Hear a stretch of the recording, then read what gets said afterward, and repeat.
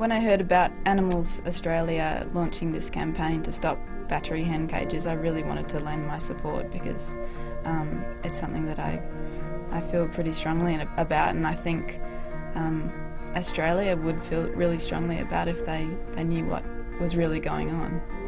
If you're an animal lover like me, you'll be really happy to hear that in the UK, the last battery hen has just been freed from her cage, and that battery cages are now banned throughout the European Union. But our own government is refusing to act, and as I speak, 12 million beautiful hens are cruelly confined in Australia. It's up to us to set them free. Join me in refusing to buy cage eggs and help Animals Australia make the battery cage history. I don't think most people in Australia know that there are 12 million caged hens still left in Australia. I was certainly shocked to find out that figure.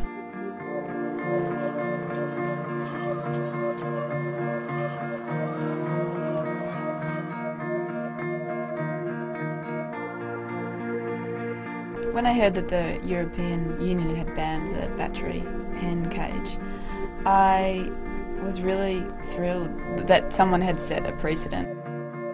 Any life of any creature on Earth that involves never seeing the outdoors until the very last day of their life is just, it's impossible to imagine supporting that kind of thing. And if we can avoid it, then I think that, you know, it's the least we can do. It's so sad that 12 million beautiful hens like Henrietta are still in battery cages today around Australia.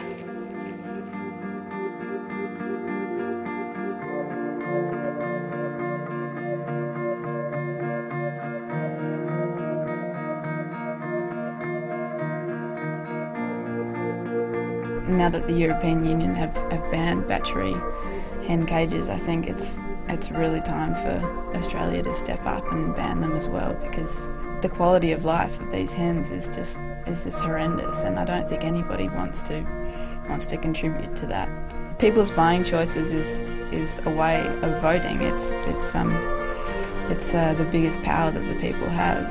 If people were to stop buying cage eggs, then the problem would be over. Like that's as simple as it gets.